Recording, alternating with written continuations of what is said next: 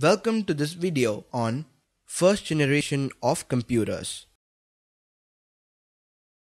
This learning video will enable you to identify the first generation of computers, examine the technology in this generation, and explain the developments in this generation. Let us begin by learning about the characteristics of the first generation of computers. These computers had some distinct characteristics. They used vacuum tubes for circuitry, magnetic drums for memory, and punch card and paper tapes for input and output. These computers were typically huge and took up entire rooms. Let us look how the magnetic drum worked. The drum is a metal cylinder coated with magnetic iron oxide, which acts as a storage device on which data and programs can be stored. Magnetic drums were once used as a primary storage device, but now they are used as supplementary storage devices. The tracks on a magnetic drum are assigned to channels located around the circumference of the drum, forming adjacent circular bands. A single drum can have up to 200 tracks and rotates at a speed of up to 3000 rpm.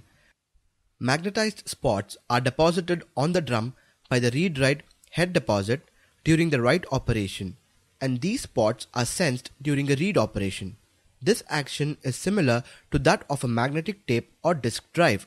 The primary disadvantages of the first generation computers were that they were very expensive to operate, consumed an enormous amount of electricity, and generated a lot of heat. These disadvantages often resulted in the malfunctioning of the device. First generation computers relied on machine language to perform operations and could solve only one problem at a time.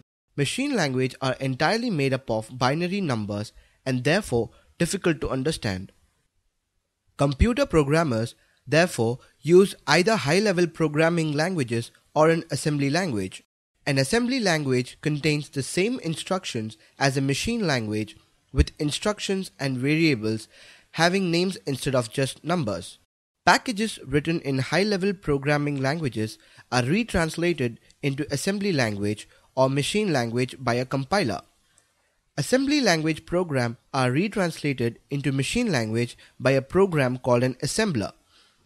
Every CPU has its own machine language. Therefore, programs must be rewritten or recompiled to run on different types of computers.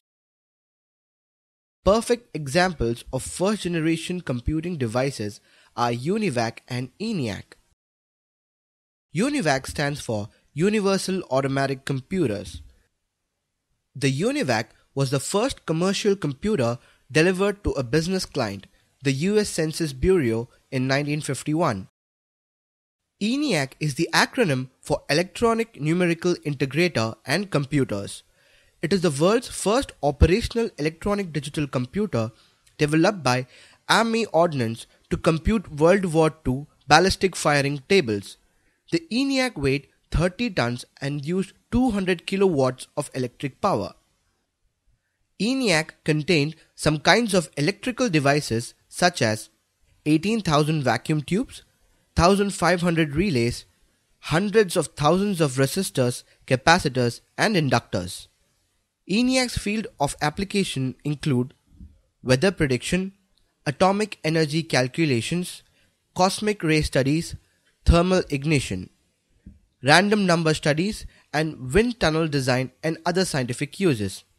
ENIAC soon became obsolete due to the need for faster computing speeds. Key points discussed in this video. A magnetic drum, also referred to as drum, is a metallic cylinder coated with magnetic iron oxide. Machine language is the only language that is understood by computers. An assembly language contains the same instructions as a machine language. UNIVAC stands for Universal Automatic Computers.